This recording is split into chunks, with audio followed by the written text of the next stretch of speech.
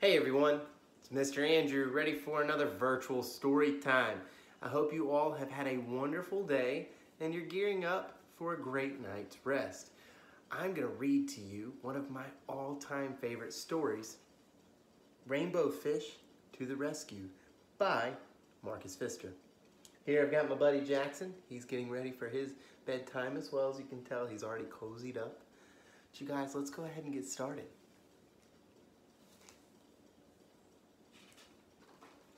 Rainbow Fish to the Rescue.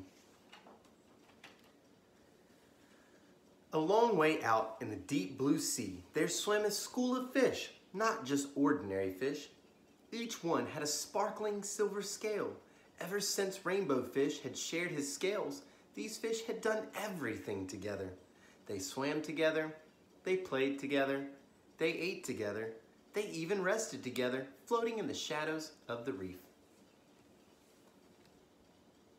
Those are pretty fish, aren't they? I love them. They were so happy together, they had no interest in other fish. So one day, when a little striped fish swam through their game of flash tag, they all stared at him. "Hey," the little striped fish finally said, "can I play too?" "It's flash tag," said one little fish, "and you don't have a flashing scale."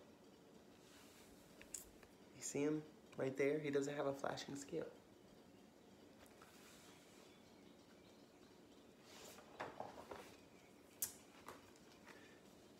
"Do you have to have a special scale?" the little striped fish asked. "Of course you do," said the fish with the jagged fins. "Come on, let's play," he called to the others. "Don't worry about him." Well, that's not very nice. We want to try to include everyone, right? Poor little guy. Then all the fish turned and went back to their game. Rainbow Fish hesitated. He was afraid of losing his new friends, so he didn't dare stand up to the fish with the jagged fins. Feeling a little ashamed, Rainbow Fish reluctantly swam away off to join the others.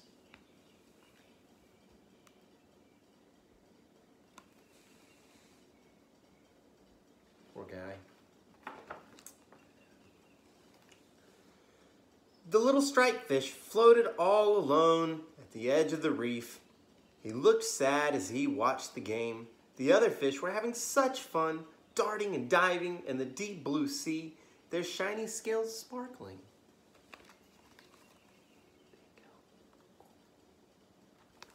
They are pretty fish, but it's so sad they left their friend out to the side. Rainbow Fish remembered what it felt like to have no friends and how lonely he had been when all the fish had ignored him. He had been so proud of all his glittering scales that he had refused to share them. No wonder nobody had wanted to play with him. But now, his friends did want him to play, and Rainbow Fish soon was caught up in the game. No one was paying attention when danger entered the reef. Uh-oh, what's happening?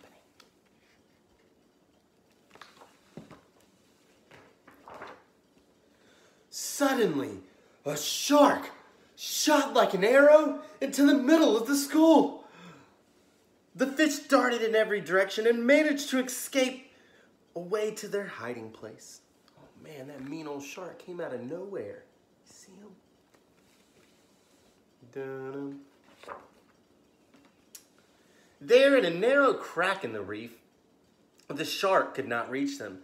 They were safe, but the little striped fish wasn't. Rainbow Fish couldn't keep still. He was so worried. "What's wrong?" asked the skinny fish.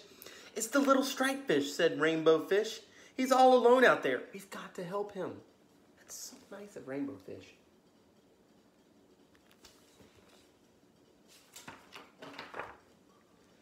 With that, Rainbow Fish left the safety of the hiding place. "Let's go," he called.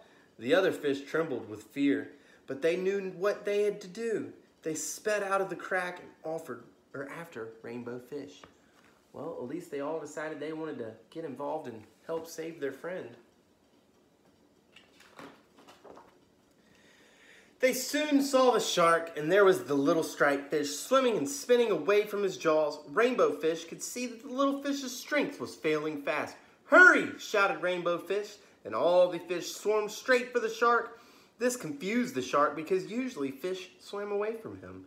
He turned this way and that, snapping right and left until he was dizzy.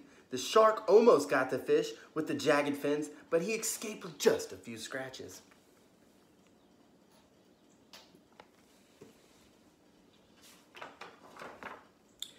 Quietly, Rainbow Fish led the little striped fish to safety.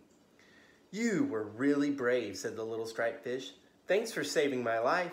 Together they watched as the exhausted shark gave up and swam away.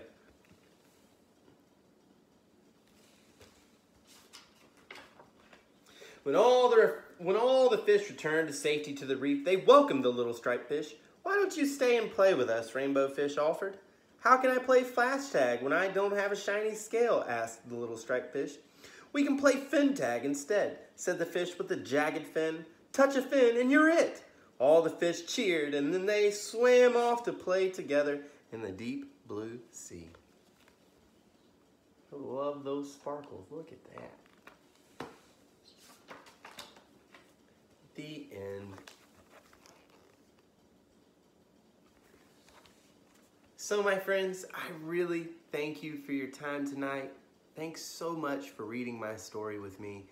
I hope you have a wonderful, wonderful rest of your evening and a great night's sleep. Bye, until next time.